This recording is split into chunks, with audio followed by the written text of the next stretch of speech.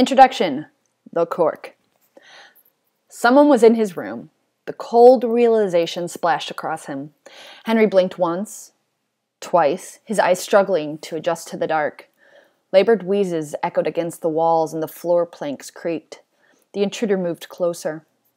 The late-night breeze through the partially open window ruffled the plaid curtain, and the moon shed enough light to identify his silhouette.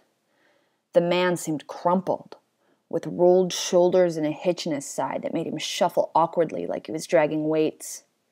His movements were sluggish, his breath catching and shuddering.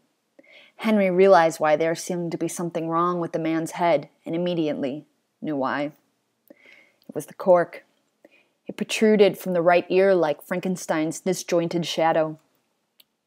His grandfather was awake after a decade of sleeping.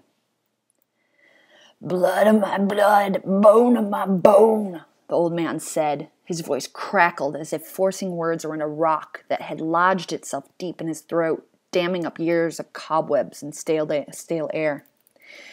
His grandfather lifted his skeleton-thin hand to the side of his head and took firm hold of the cork.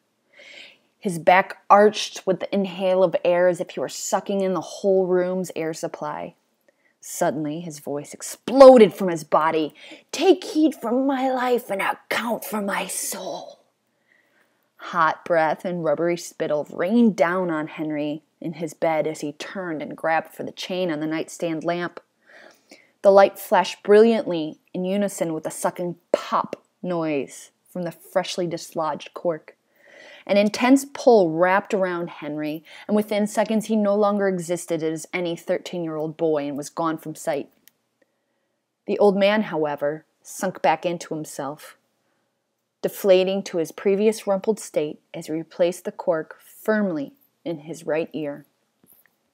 He sighed heartily and heavily, turned off the lamp, and trudged back to bed, where he crawled beneath the sheets, replaced all the medicinal wires and hoses expertly, and collapsed back into his comatose state, an eerie smile fresh on his lips.